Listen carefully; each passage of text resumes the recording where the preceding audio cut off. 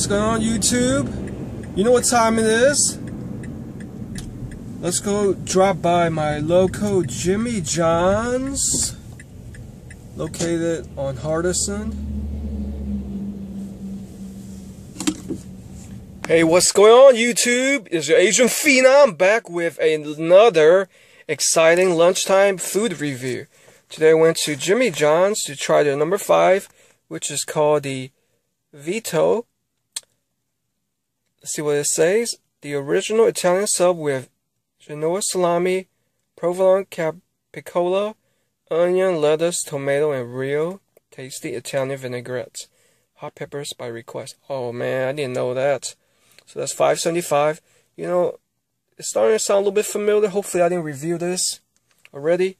But on top of that, I got 2 one-day-old bread, 50 cents each. Both of them for $1. Can't beat that price. Of course, check out my review later on that when I get home. Today, let's get this started. One thing at a time. Here we go. Jimmy John's, always good. Fresh, fast, made to order. Got that very tasty white bread. Fresh. Look at that. None of that fake, foamy, crappy bread that we know that comes from Subway. There we go. You got the onions, shredded lettuce.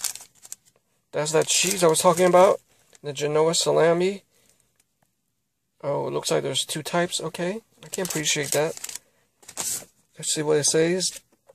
Actually, it is salami and provolone capicola. Genoa salami.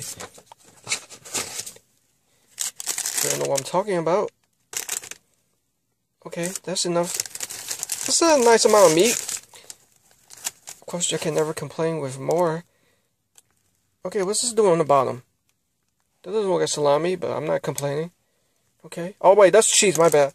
You got 4 slices of red tomatoes. Finish off with some more onions. Look at that bread. Look how exciting the bread is compared to Subway's. Let's get started.